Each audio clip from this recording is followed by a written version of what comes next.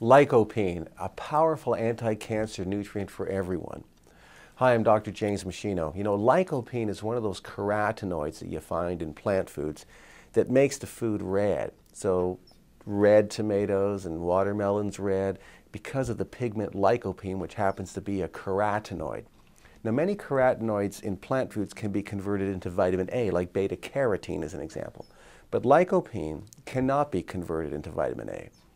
Now, lycopene concentrates to a significant degree in the male prostate gland and in semen. It's an antioxidant in the prostate gland and has other anti-cancer properties that are very noteworthy. But lycopene also concentrates in other parts of the body. It's very high concentrations in the adrenal glands, in the testes, in the skin, in the liver, in the kidneys.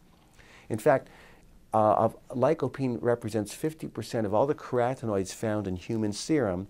You know, lycopene is very prominent. So the body obviously needs it. And it needs it for a number of reasons. Lycopene is a powerful, powerful antioxidant.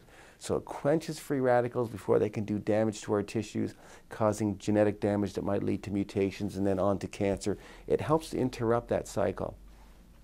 Lycopene also has a host of anti-cancer properties, more than I can really get into in this video, but when you click on the link below, you'll be able to see some of the features of lycopene. Multimodal activity as an anti-cancer nutrient, and also modulates the immune system in a way to decrease your risk of infection and to also, if cancer cells are emerging, get the immune cells to help kill those cancer cells. So it's invaluable.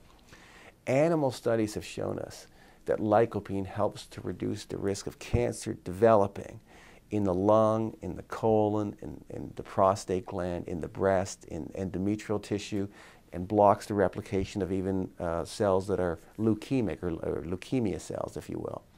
So that's powerful preliminary evidence. Does that translate into human living conditions? We're not sure yet. Studies are underway to evaluate that. But lycopene is really promising, and you should make sure that your lycopene status is optimal. There have been some supplementation studies because lycopene affects the prostate gland so profoundly. They've taken men that have prostate cancer and given them lycopene supplementation at specific dosages, and they've shown they can slow the progression of the prostate cancer and in some cases actually reverse it in conjunction with other dietary and lifestyle and supplementation measures. So those studies have been completed. So what I suggest you do is you click on the link below, and you can learn how to obtain optimal levels of lycopene on a day-to-day basis and how to use lycopene as a supplement for cancer prevention and for complementary treatment of a number of health conditions. Now remember that machinohealth.com, you'll see my other research review papers. You see footage from my live professional seminars, other downloads and resources I've created. They're all there to help you lead a long, healthy, functional life.